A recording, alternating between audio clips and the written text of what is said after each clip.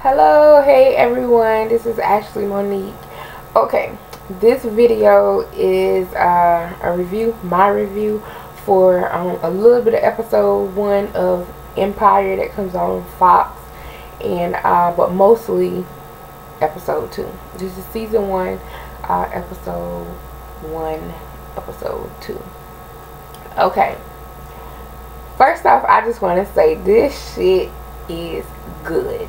It's good. It's great. I love it. Just like, I'm pretty sure, just like you guys, I thought, well, because I don't watch much TV, but I thought it was based off of Hustle and Flow, but it's not. Because I saw, I did a little bit of research. I went to the Empire YouTube page and saw how the creator was riding, listening to music. Then he called Lee Daniels. Then Lee Daniels called Taraji. Then Taraji said, well, I'm not going to do it unless you get Terrence Howard. And Terrence, at the end of the day, this shit worked out and it's good. Okay, basically it's about a rapper who had a girlfriend. I guess, I don't want to say, well, shit, she seemed like a queen pin. And you know what? If I don't know if y'all remember now, but Taraji also played a queen pin. This shit is just full circle. And check behind me. Taraji played the queen pin in the rapper Common song. I think it was called Testify. I don't know if it's called Testify, but I know the chorus goes. Anyway, look up Common in the song Testify. But Taraji played a queen pin in that. But basically, Terrence Howard is the, I would say baby daddy, but husband of Taraji P. Henson, aka Cookie. And they used to stay in the hood. She was selling drugs, but he was an aspiring rapper. I guess we ain't got that far yet, but basically she got knocked, went to jail, and they had 3 kids, 3 boys. I guess Andre, Jamal, and Hakeem. But really and truly, we only discuss Hakeem and Jamal, because that other boy, but I see on episode 2 they just brought him in, his storyline in. But anyway, so basically she goes to jail and he continued doing what he needed to do as a rapper. He gets big, he make more money. He has his own label, Empire. So he finds out that he has ALS, which is what all the celebrities was doing a couple months ago with the Ice Bucket Challenge. And that's one thing I want to point out about me liking this show, is that they ain't basing this shit off some shit from a long time ago.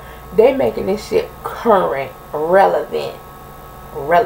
So I'm pretty sure on the next episode, well, towards the end when they find out that he got ALS, they're probably gonna be doing the Ice Bucket Challenge. Ain't no telling. But anyway, so yeah, so now he found out that he got ALS, and his doctor said, I don't even like her. I don't even like how on that first episode, I really didn't even like how she came in. You got 3 years, maybe less, maybe more, but there's no cure. I'm like, girl, your acting skills suck. She didn't even, I don't even think she had on even a doctor's coat or whatever. But anyway, so now he's trying to find an heir to the throne, to the Empire throne. So of course everyone wants it, but it ain't as bad as people think. The only people that's really bad, the only person that's really bad is, I think, Andre, the oldest one, and he got that damn Coco fucking marshmallow on his arm, and she is the mastermind of him. Like, and we just found out on this episode 2, that this nigga crazy. So something, I knew something wasn't right. I ain't saying that he ain't fell in love with her, but I knew something wasn't right about her, because every time it's time for him to make a decision or do something, she always want to suck on something. She always want to kiss on something. Like, girl, get your ass up off your knees and do some work. So, but he says she's smart. That's what he told his mama. They met in college, blah, blah, blah. Obviously, she knew, black man, sucker, he got money or whatever, I don't know. But I'm pretty sure later on down the road, we'll find out what her story is. But anyway, back to this episode. This episode was good. It gave us more insight on Cookie, what she's about, a little bit about what she's about. You know, her trying to bond with her kids, but the only one that's really bonding with her sincerely and genuinely is Jamal, which is the middle son, which is the gay son, the homosexual. And his dad, Lucius, has an issue with him being homosexual, because in that damn first episode when they did the flashback and they put, oh my god, when he put Jamal in that motherfucking trash can, oh my god, that shit burnt me up, just like I'm pretty sure it burnt all y'all up. I was like, did this nigga put the lid on the trash? Did this nigga just stuff his son with the, I don't give a damn if he had on high heels, a scarf, if he had on pearls, if he was throwing up a dynasty sign. I don't give a damn. You don't do that to kids. Like, ugh. That just had me so hot. I was like, you know what? Because I'm gonna let y'all know now that when I watch shows and TV, because I don't really watch TV that often, but when I watch something, I watch it and I associate the actor or actress with the character. I was so pissed with Terrence Howard that I said, if I ever see his ass in Walmart in South Carolina, I'm hitting him with my fucking buggy. And anybody who got hit with a buggy behind on their heels, they know that shit hurt. You know.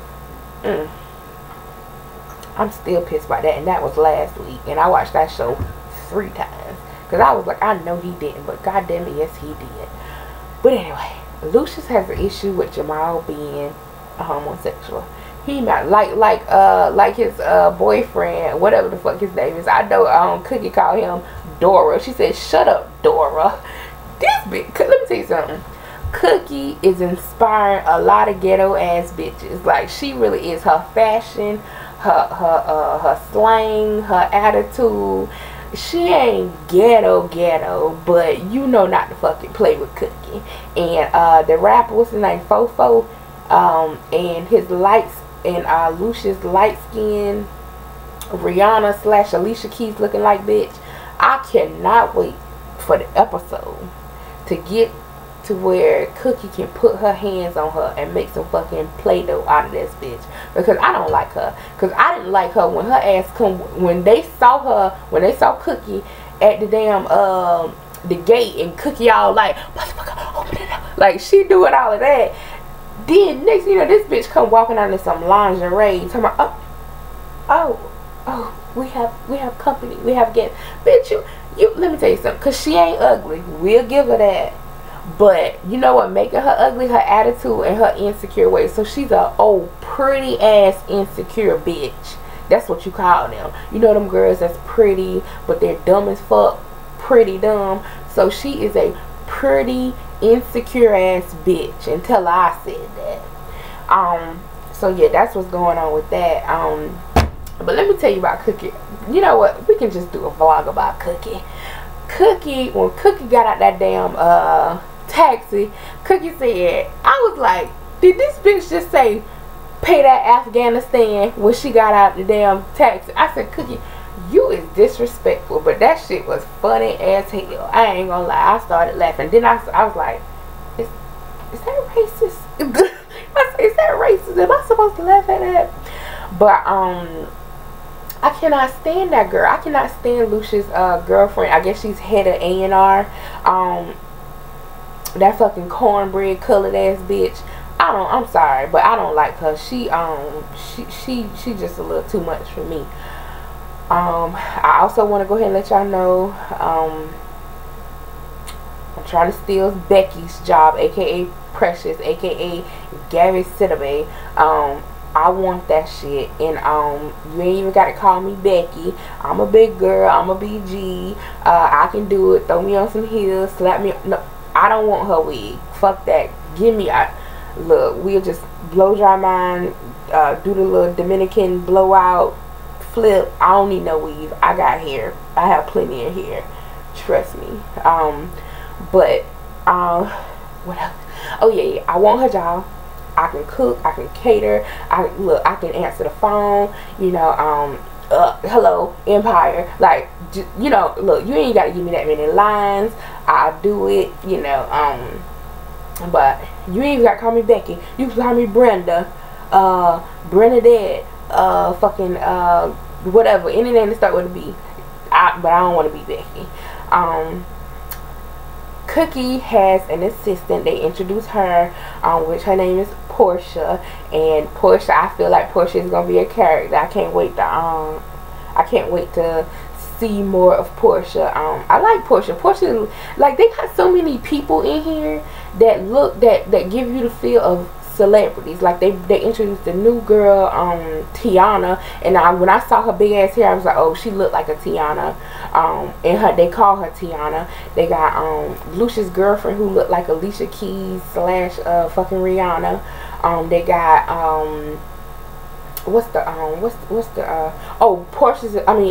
Cookie's assistant, Portia. They got her. She give me a Fantasia vibe. Yeah, she give me a Fantasia vibe. And you know, Bunky. God bless this, whatever how they say it. Anyway, Bunky. They show Bunky body, and what did they do? I didn't like how they showed Bunky's body. I didn't like how they gave that graphic scene of Bunky. It was like some on some old CSI type shit. I was like, what the fuck is they doing? Like, I didn't like that. But Vernon, whatever his name is, one of Lucia's homeboys from back in the day, he went to go ID the body. So, you know, and Lucia's old lying ass, oh, didn't he put on a show? Didn't this nigga cry? I was like, you know what, Terrence, he need to stop. Cause I'm still mad with him about fucking putting Jamal in the trash can, and that been years ago. That been about 20-25 years ago. But I'm still pissed at him. But he sitting his lying ass up, they crying, and then fucking Cornbread goes.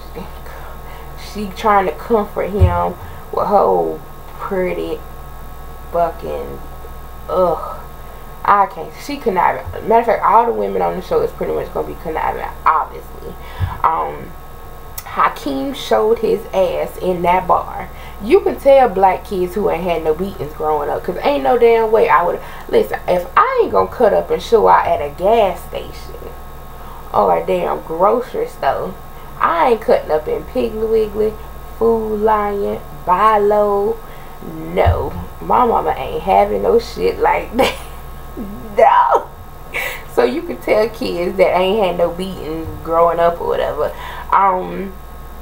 What is it? Yeah. I'm so finally glad that they zoomed in on the lady boy, because I was trying to figure out what the fuck was. I was like, it looked like a dude, but it sounded kind of like a girl.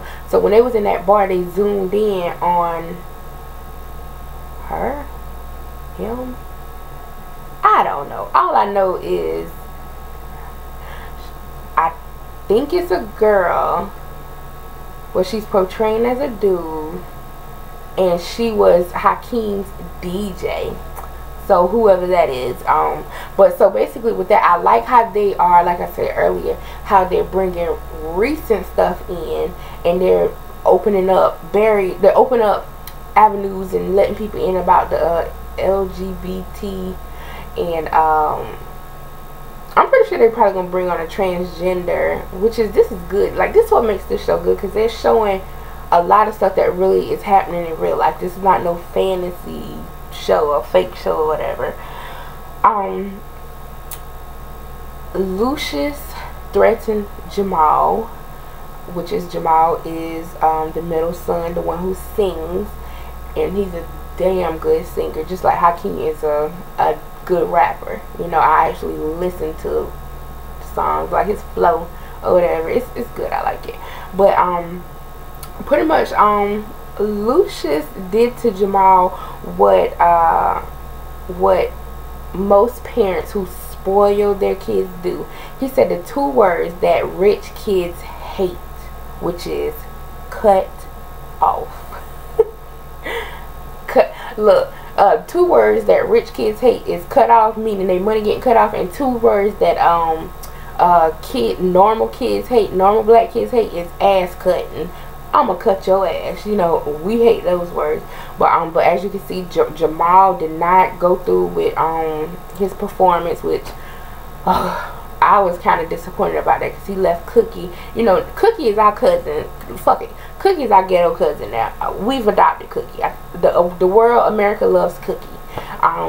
So he left my cousin, my first cousin, standing up there, her and fucking Portia, my cousin, homegirl, and I did not appreciate that. But I am glad that she did do the news conference thing with the comment about Lucius.